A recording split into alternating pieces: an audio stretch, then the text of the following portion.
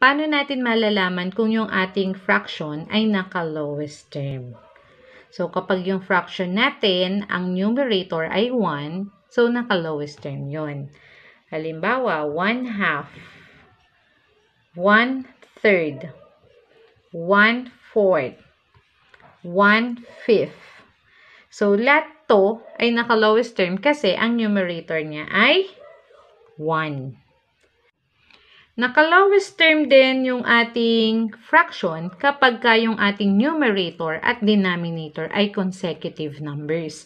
So, pag sinabi natin consecutive numbers, ibig sabihin magkasunod na number. Halimbawa, di ba yung 5 and 6 magkasunod siya. So, pag yung ating numerator ay 5, tapos 6 yung denominator natin, consecutive yung numbers niya, yung numerator and denominator, naka-lowest term yan. So, 5, 6. So, ayun ay naka-lowest term. Halimbawa ay 7/8. So, naka-lowest term yan. 13/14. Basta magkasunod yung ating numerator and denominator, ito ay naka-lowest term. Naka-lowest term din yung ating fraction kapag yung ating numerator and denominators are both prime numbers. So, pag sinabi nating prime numbers, ano ba yung prime numbers? So, yung prime numbers, ang factors lang niya ay 1 and itself. So, pag sinabi naman nating factors, kasi sabi natin ang factors ay 1 and itself. So, pag sinabi nating factors, ito yung numbers that we multiply. For example, ang example natin ng prime number ay 3. Bakit 3? Kasi yung factors niya ay 1 and itself lang. Sabi natin, numbers that we multiply. So, yun ay 3 times 1. So, yun yung factors ng 3. So, ang kanyang factors lang ay yung 1 at yung kanyang sarili. So, yun yung mga prime numbers. So, ang prime numbers pa natin ay 2 kasi 1 and 2 lang yung factors niya. 5. 5 ay prime numbers din yan kasi yan ay 5 times 1 lang. Yun lang yung factors niya. So, ibig sabihin, kapag ang ating numerator at denominator ay parehas prime number, ibig sabihin, yun ay naka-lowest term. So, example, di ba sabi natin kanina, yung 2 ay prime number. 5 is also a prime number. So, yung 2/5 ay naka-lowest term na kasi parehas prime number yung numerator and denominator. Sabi natin, prime number yung 3. Ay, sipa tayo ng isa pang prime number, 7.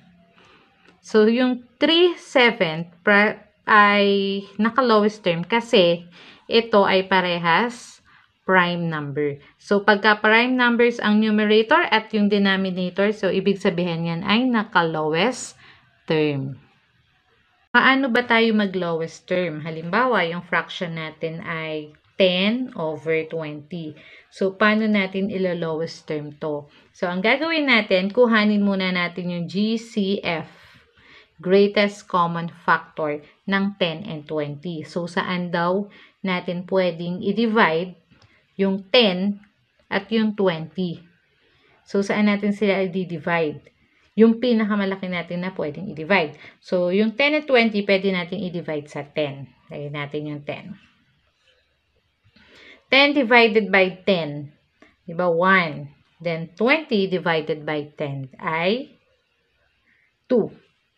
So, ang ating lowest term ay 1/2. So, isa pang example.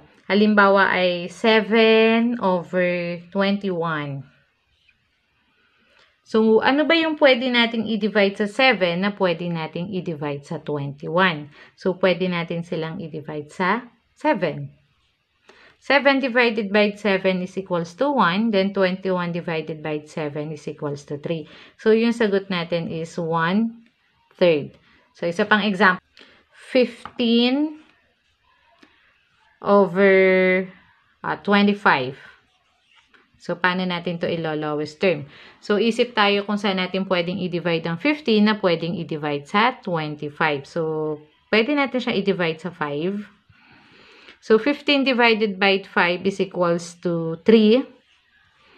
Then, 25 divided by 5 is equals to 5. So, ito, naka-lowest term naman siya. So, yung 15/25, lowest term niya is 3/5. So, ganun lang kasimple yung lowest term.